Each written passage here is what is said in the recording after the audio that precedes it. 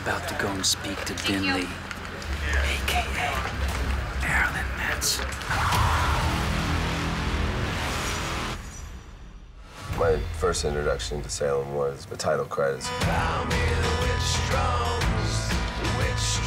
I'm also friends with Shane West. You know, he said, well, you should get on the show. I was always in a thought of getting Marilyn on the show at some point. I said, well, you know, since I'm the one guy who personally knows the guy, you got to write a scene in there for us. I think what scares you is the very same thing that scares me.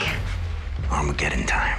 I had talked to Adam about doing a character. I wanted it to be something more than just a small cameo. I wanted it to be something I could really get into. Most of us die as we are born in agony.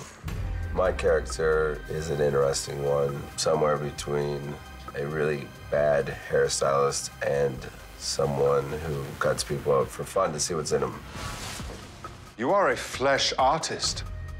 Dinley, Salem's barber surgeon. The guy who cuts your hair is also the guy that's gonna, like, cut off your arm if it needs to be cut off. Shave and bypass.